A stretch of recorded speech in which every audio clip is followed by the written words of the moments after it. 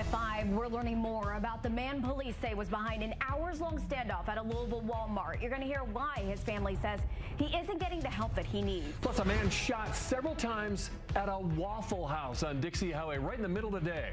The victim's son tells us what went down. And a trailer theft over the weekend has police trying to connect the dots to a series of thefts in the town of Brooks. Your News at 5 starts now.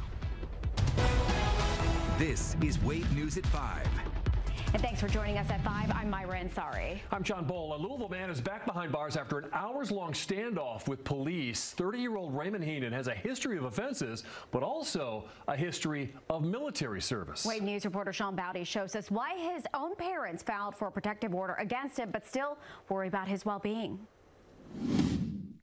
Raymond Heenan was arrested again Sunday. Police say he escaped house arrest, leaving an ankle monitor behind. LMPD didn't know where he was until they found him in a stolen car at the Walmart parking lot in Fairdale. After ramming the stolen car into officers' vehicles, police say they were able to bring him in. Heenan was on home incarceration for violating an emergency protective order filed against him by his mother and stepfather.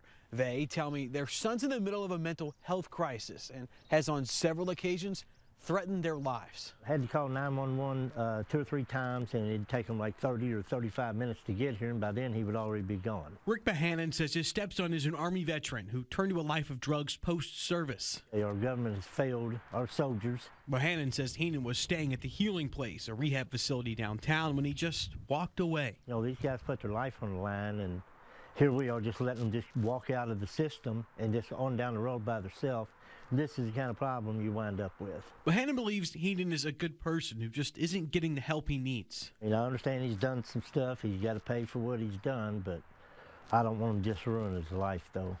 Despite the threats on he and his wife, Bohannon loves his stepson and hopes for the best. All I really want, like I say, is for him to get treatment and to really find the Lord again, because that's what he needs. Heenan faces several charges, included but not limited to stealing a car, DUI, resisting arrest, and escaping custody. Heenan will be in front of a judge for arraignment when courts open back up on Tuesday. In Louisville, Sean Bowdy, Wave News.